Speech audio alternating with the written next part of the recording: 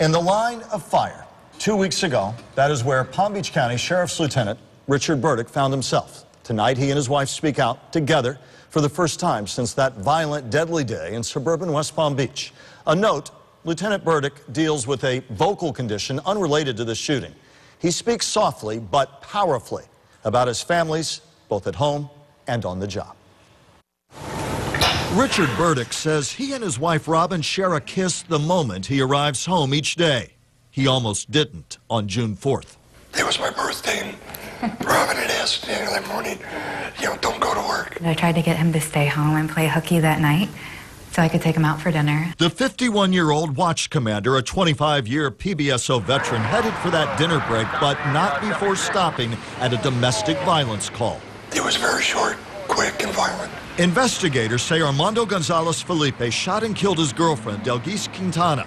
In the deputy chase that followed, a firefight began. I did feel around hit my leg, but I couldn't look. I just finished what we were trained to do. Burdick and other deputies returned fire, killing the suspect. There's nobody that goes out wanting to hurt anybody when they leave the house. Aftershocks travel fast. They hit Robin as she stood in a grocery store aisle getting a birthday cake. And my phone rings and it's him, and he says, "Where are you?" I'm at Publix. Is everything okay? And he says, "No, everything's not okay." I'm like, "What do you mean everything's not okay?" And so he went on to tell me that he'd been shot, but he was okay. He was going to be fine. We have an agreement. As long as a phone call comes from me, everything is okay. Richard, Robin, and his 21-year-old son, Ryan, converged at Wellington Regional Medical Center, where doctors pulled a bullet from Burdick's left thigh. An even bigger shock came 1 week later when Burdick took a look at his work gear. And we found a second round in the handcuff case. A second round in the handcuff case? Yes, on sir. Your utility belt? Yes, sir. His bulletproof vest did not cover that area of his body. The vest, it would have struck me in the pelvic area. It would have been a very devastating wound. If it was 1 or 2 inches over, it would be a different ending. And how do you cope with that reality, or that potential reality? faith.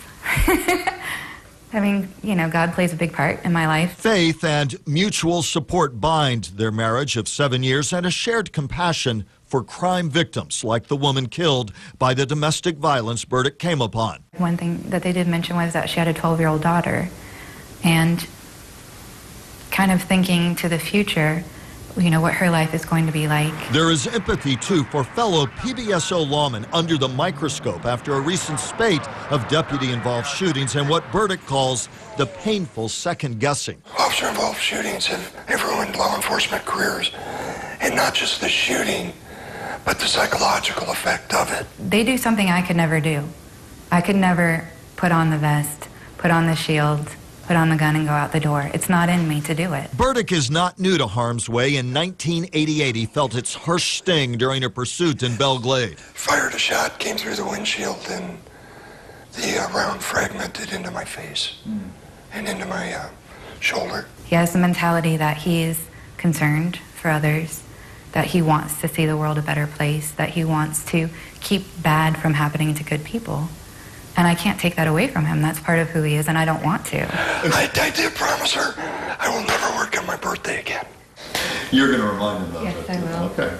All right. Most definitely. Richard and Robin Burdick on the front lines together. Lieutenant Burdick expects that he will be going back to work next week, maybe a bit of light duty to start. You'll also recall a canine, Kenzo, was wounded that very day. The canine, too, is recovering well. A happy ending in this situation, but I'll tell you, like Robin said, so many people could never do that job and put on the vest and go out and put their lives on the line every day. A reminder that it's a husband-wife team, that the strength in the field, as he says very clearly, comes from the strength at home. And they said they wanted to reach out and say thank you and remind people that they feel and hurt just as everybody else does when something like this happens. Michael,